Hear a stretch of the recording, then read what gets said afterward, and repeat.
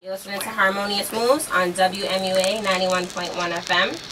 Like I said earlier, gonna have the Futuristik Boyz in the studio. They here now. What up, KR? What up, what up? So, how's your UMass experience been going? So far, UMass has been a great experience. Last night we partied, we went on Phillips, went to the college pizza spot, you know what I mean? Mingled with the people. Oh, We did our thing last night. that's awesome. Now, you have Futuristik Boyz, so there's more than one of you. Yes.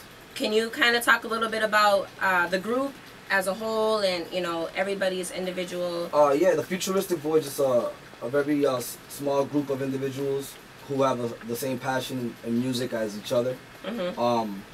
We all see color when we do music.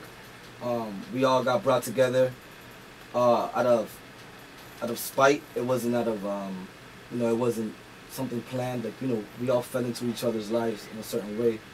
We're all helping each other to become better people in the future as producers, artists. We got singers, DJs,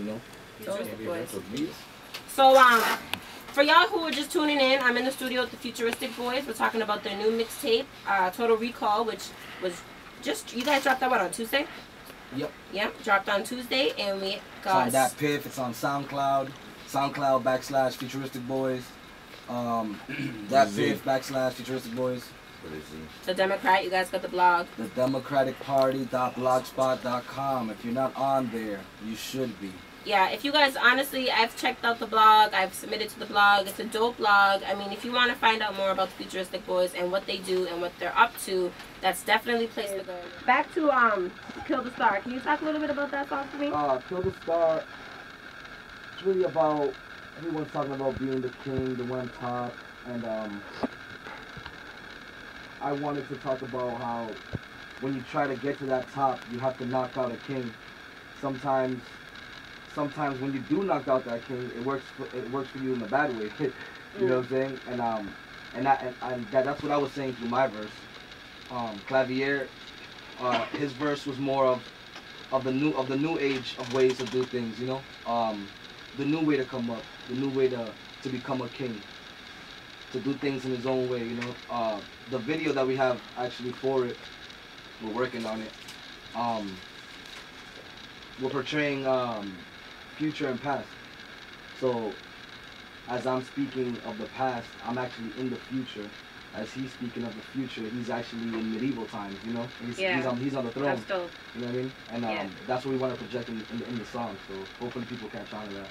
As I was listening to the mixtape, there was a lot of raw emotion. Like when you were angry in a song, like I could tell, So I'm doing my job.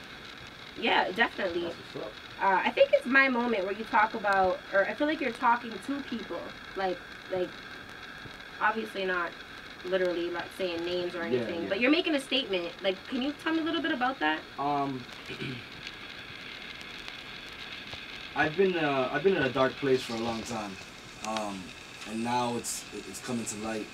Since you came to Harmonious Moves, right? As soon as you walked in the studio, it's this is like heaven. Like, if God was a woman, she'd look like Harmonious Moves. It's crazy. I get that all the time. I know.